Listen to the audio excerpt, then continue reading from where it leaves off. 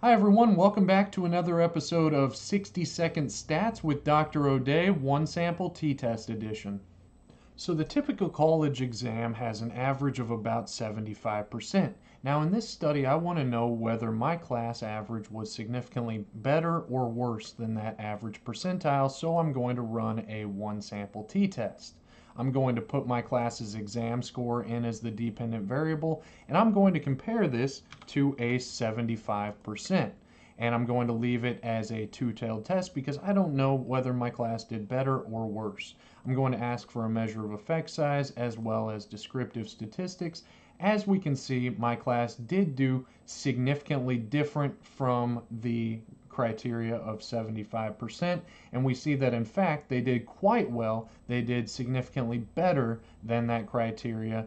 They actually did 1.77 standard deviations better. I appreciate you all tuning into this video. Please hit that like and subscribe and let me know if there's any videos that you'd like to see coming up.